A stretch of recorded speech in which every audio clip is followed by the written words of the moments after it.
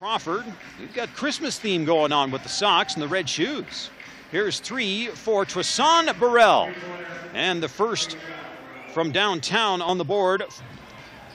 And it's Thomas with the basketball. He looks to drive the lane. He will put it up on the run. It's good. And that pass goes way off the backboard, but it's picked up by Tristan Burrell. Wide open is Thomas for three, and it's good.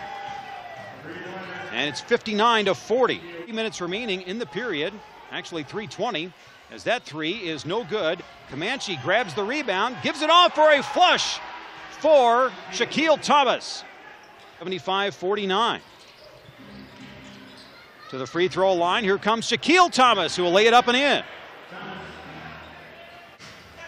Thomas looks to drive, gets right into the shoulder, right into the chest of Thomas, or excuse me, of Tony Mitchell, gets around him, and no.